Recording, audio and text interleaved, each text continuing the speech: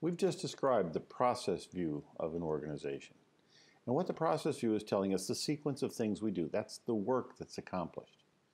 Another perspective of that same flow of work can be taken by taking a look at the collection of tasks or things that are done in there.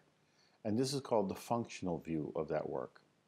To do this, we can take a look at, as we've described already, the Fishbone Diagram or even a mind map. And the idea is what we're going to do is we're going to structure that work so that we see different categories of things.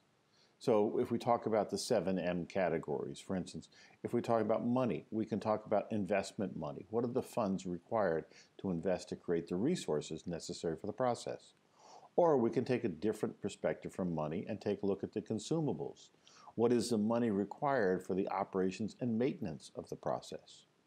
We can take a look at manpower. We can take a look at what are the skills required. We can also take a look at what is the development plan for the people there. We can take a look at motivation. We can take a look at recruitment, or selection of people. So there's lots of different views that we can have in terms of the functional perspectives. If we take a look at measurements, we can see what is the measurement system necessary? What are the measurements? Have we specified them properly? Do we have the right measurements and do we have control mechanisms? Are the sensors good? Did we calibrate them? So as we're looking at this functional view, what we start seeing is this is going to provide us with a very comprehensive view of all the components that we will then integrate into the flow of work, which we call a process.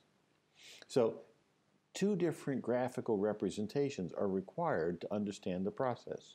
One is the flow of work, and the second is the flow of things that are used to create that work. And so this functional view we can see in the Fishbone Diagram, and then it comes back as a very useful tool throughout the whole process of our analysis. So how do we do it? It's not just a one-off tool that we use in the measure phase, but as we start going through the process, in the analyze phase, we can use this to start sorting out what of all of those components of functions are measurable events. Which ones can be controlled? Which ones are noise? We can't control them. Which do we have to treat in different ways? And so we don't have to just think about the process and the work that's being done. We have to understand all of those components of the things around the quality of the work that's being done. So when we understand the quality of the things happening there, we see that there are different levels and choices we have to make. If we're talking about equipment, we have different settings. If we're talking about a conveyor line, how fast does it go? What is the limit? Where does it work well? Where does it fail? So all of those are things that can help us conduct a better structured inquiry in the process in terms of its performance. Now, in the analyze phase, we want to develop a lot of X's, a lot of understandings. So the more comprehensive we make the functional analysis, the better understanding we'll have of all the possible things there are to analyze in that step. There are a couple of different diagrams that I've seen from different people who've done processes, and it wasn't unusual for them to have in an engineering process over 200 different factors identified as worthy of analysis and understanding in a fishbone diagram. Now you might say, that's a lot. Well, yeah, but that's the level of detail we have to get to do an adequate engineering analysis to make sure we really truly understand the process. Well, what happens a little bit later in our process? Maybe we get stuck and we don't really understand where we're going and what we have to do. What do we do next? We can always then go back to the functional diagram and say, what are the things that were noise or the things that we said we couldn't control? Are those factors something that's hidden in the residuals of our analysis?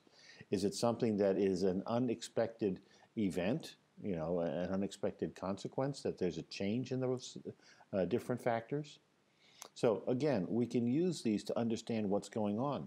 When we're building an experiment in the improve phase, these different factors can come back and say, well, it may not be important for my experiment, but I have to control this, because otherwise it's going to be an unexpected impact on the experiment and it may totally destroy what we're trying to uncover. So again, a comprehensive analysis of the fishbone diagram I cannot really overemphasize, or if you want to do it as a mind map.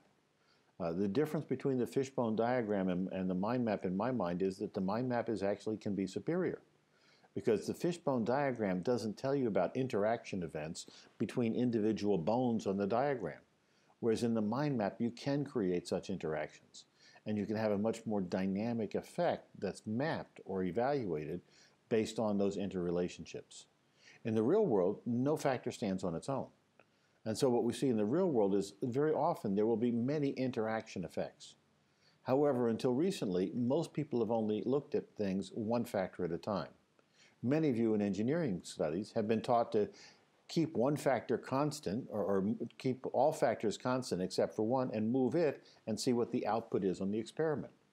But we'll see later when we talk about designed experiments, that's not a very good structure, because we never then see the interaction effects which occur in the real world when both factors move simultaneously. And so what we want to do is we would like to understand what are all of those conditions and how can we think about them at the very basic level, the atomic level of their existence in the process and the potential that they have for influencing us. That's really the value of the functional analysis.